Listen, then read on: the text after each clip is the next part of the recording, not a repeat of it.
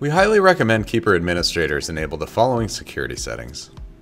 Create 2 Keeper administrators in case one account is lost or no longer accessible. Keeper administrators hold the encryption keys used to access the admin console, provision users, manage enforcement policies, and perform day-to-day user administration. To assign the Keeper administrator role to a user, simply select the Keeper administrator role, click the Add icon, and choose the user you want to add.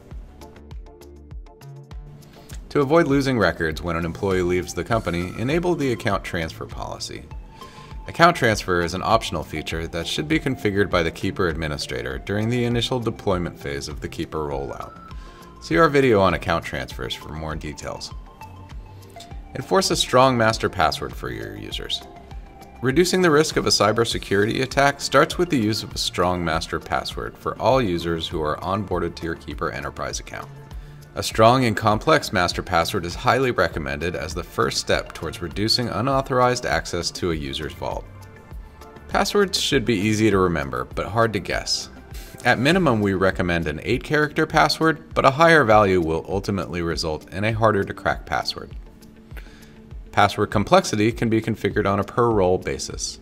To do this, select the role you wish to edit, navigate to enforcement policies, and adjust the sliders to the password complexity you choose. Mandate the use of two-factor authentication for your users. Two-factor authentication, also commonly referred to as multi-factor authentication, or MFA, adds an additional layer of security to access the vault. The first layer is something your users know, his or her master password. The second layer is something they have.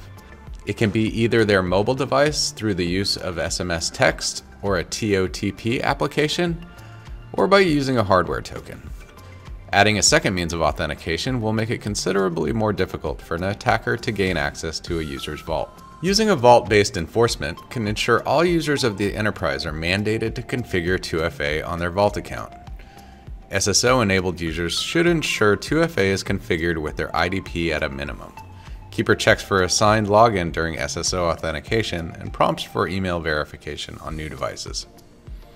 For additional security, 2FA can be enabled on the Keeper account.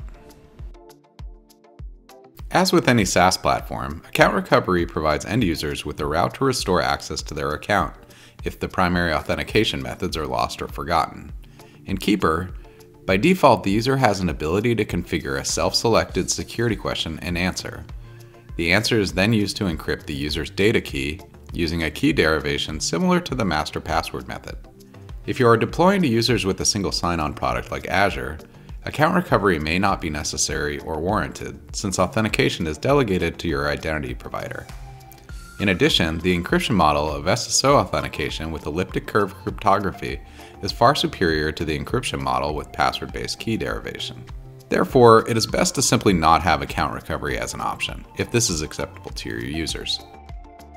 To disable account recovery, visit the Roles, Enforcement Policies, Account Settings, and select Disable Security Question and Answer for account recovery.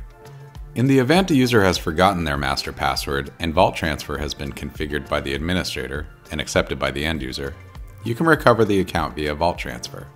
To prevent users from accessing their work vault outside of approved locations and networks, administrators will want to enable IP address allow listing. This is a role-based enforcement setting that will ensure users can only access their vaults when their device is on an approved network. As a general security practice, we recommend that enterprise customers limit the ability of end users to install unapproved third-party browser extensions. Browser extensions with elevated permissions could have the ability to access any information within any website or browser-based application. Please refer to your device management software to ensure that Keeper is allowed and unapproved extensions are blocked or removed.